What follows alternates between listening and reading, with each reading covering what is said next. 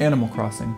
We all know it and its therapeutic effects, and whether you're using it medicinally or recreationally, there's an undeniable soothing quality about it. But I'm not here to talk about that today. No, I'm here to talk about the language. I, for one, love the sound that the villagers make. There's something so relaxing about starting a new game and hearing that familiar mumbling as you're welcomed into your new town by train.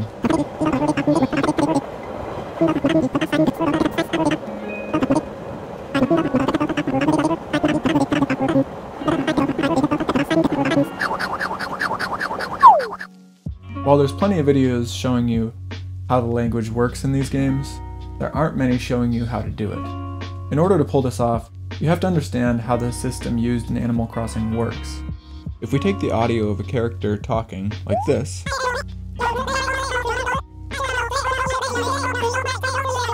when we slow it down and lower the pitch, you get this.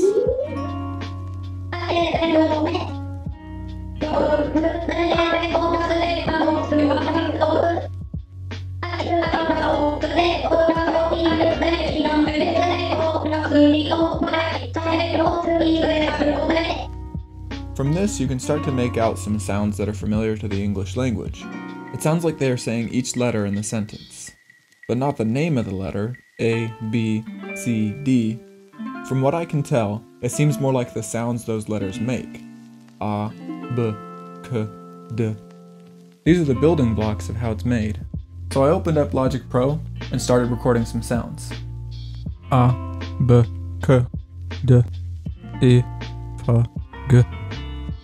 It doesn't sound very animal-y yet, but that's just because it hasn't been modified.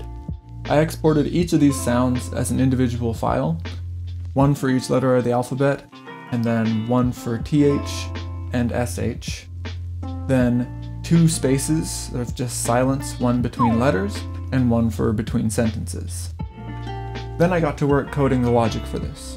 The code is actually fairly simple. For a given sentence, all you have to do is just loop through each letter, play the sound file for it, and you get something like this.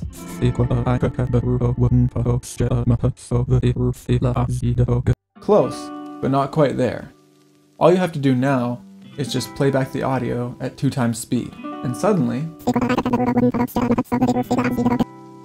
it sounds pretty good.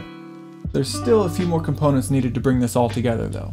First, I added some randomness to the pitch of each individual letter.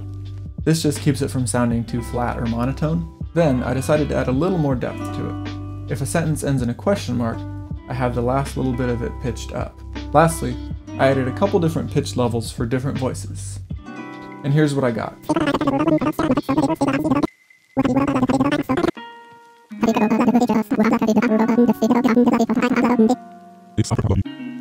The result is a very simple program that can be used for videos, video games, pretty much any kind of project where you need to display some text and don't just want awkward silence.